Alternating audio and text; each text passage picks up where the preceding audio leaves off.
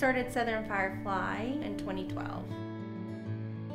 I think last year we made 70,000 candles. We should make around 140,000 this year. We do about 500 a day now. We put a lot of thought and energy into working with the visitor center to really capture the Battle of 1864, what that time was like and what would best represent that battle. It is a blend of whiskey and gunpowder. We also created a Franklin Main Street candle.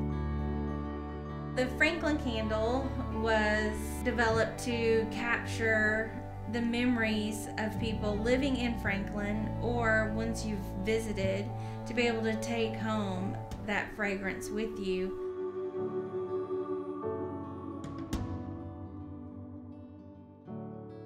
It goes along with our philosophy of creating those memories through fragrance, so that you can recapture the memories of your youth or share the new experiences with your family.